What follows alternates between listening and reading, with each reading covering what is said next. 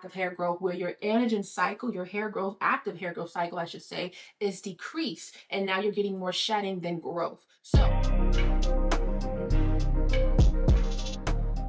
hey YouTube, what's going on? Super excited for this video. If you are new to my channel, welcome to my channel. I'm so glad you are here. I am a cosmetic chemist and I'm here to help you understand your hair, ingredients, and products, all from a cosmetic chemist perspective. And I also have entrepreneur-style hair care lines as well. And today we are talking about 3 reasons why your hair is not growing. And I get this question pretty often, so I want to create this really quick video to anyone out there who is struggling with growing their hair. So you guys know I don't waste any time. Let's get started. Okay, number 1. So when it comes to hair growth issues, scalp issues is actually pretty far up there on the list. And that's because healthy hair starts with a healthy scalp. However, if you have a lack of blood circulation or if you have inflammation of the scalp, that can lead to a disruption of your hair growth cycle. Now, for those who may have inflammation of the scalp, this is typically in the category of alopecia, scalp psoriasis, and even seborrheic dermatitis. Now, believe it or not, changing your diet will do a huge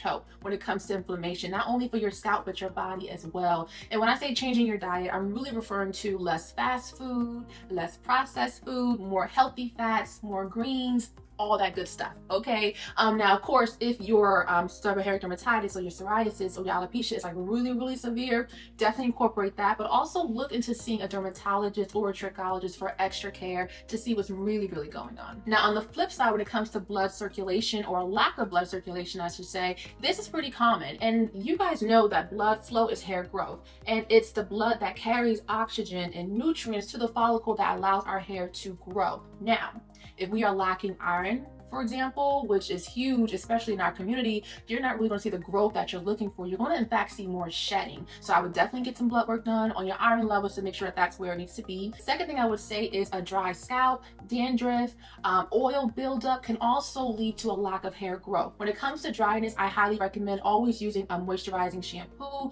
Always do really good scalp massages after your wash day because your scalp absorbs the most amount of moisture on your wash day. So getting some jojoba oil, adding a few drops of tea tree oil can help tremendously with combating a dry scalp and dandruff as well. So that I would highly recommend. And in regards to scalp health, scalp massages are the way to go. That is probably the quickest way to increase your blood circulation to the follicle. And honestly, just massaging your scalp for 5 minutes every single day or a few times throughout the week is going to help tremendously with improving your hair growth. Now, the second thing when it comes to hair growth issues is going to be a lack of lymph retention due to breakage. Now, when it comes to our hair is very fragile. It's prone to dryness, which leads to more breakage and split ends and all of the things that we do not want. So we have to be very careful about how we handle our hair on a daily basis. And I'm not gonna lie to you, if you're constantly combing your hair in a rough way, in a rushed way, brushing your hair like crazy, putting on these tight styles, all of the things,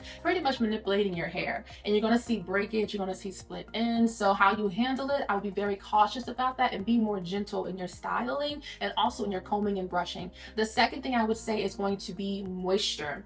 Our hair needs moisture, and in some cases it needs it every single day. You'll be surprised how many people I talk to who say that they moisturize their hair a few times throughout 1 month, like 3 or 4 times in 1 month setting, and their hair is crazy dry. So if you have to moisturize your hair every single day or once every 2 days like me, I recommend doing that. And of course, as you guys know, always seal with an oil, a butter, or hair grease to lock in that moisture. And just by increasing your moisturizing sessions throughout the week, you're going to see a huge improvement when it comes to lymph retention. And also, don't neglect getting your trims. Some people do them 6 to 8 weeks. Some people do search and destroy. I like to do search and destroy, and when I do it, I typically assess my hair once a month, like around that time. And what I do is I look for split ends. I look for anything that looks off, really split ends, and I just cut them. So if you see a split end, cut it, because that's going to be like the killer of your length. And the last topic I want to bring to your attention is hormonal issues. Now, not all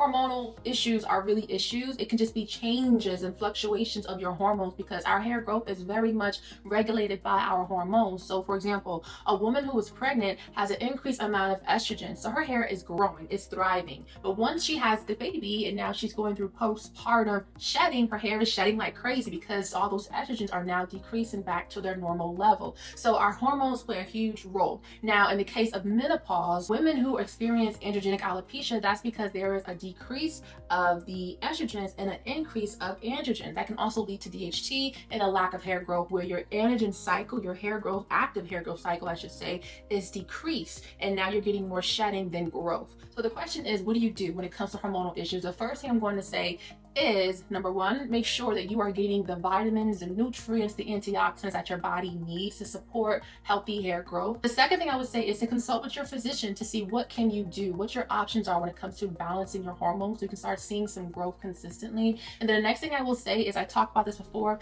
is pumpkin seed oil has been shown to help against androgen alopecia. So if you are in that menopausal stage, I would definitely get your hands on some pumpkin seed oil, and you can of course add a few drops of rosemary and tea tree to help promote hair growth and reduce shedding. All right guys, hope you have enjoyed this video and learned something new. If you enjoyed this video, please be sure to like this video, and if you are not subscribed to this channel, be sure to hit the subscribe button, hit the notification bell to stay in the loop for more curly chemistry content. And of course, I do have a question for you.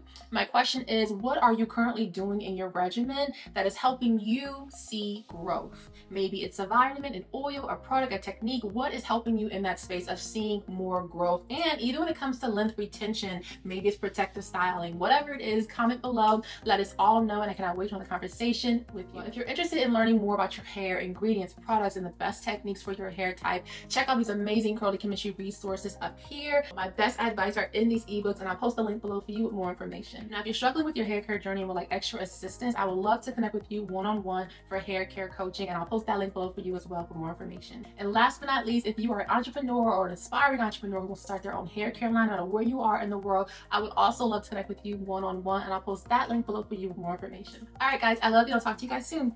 Bye.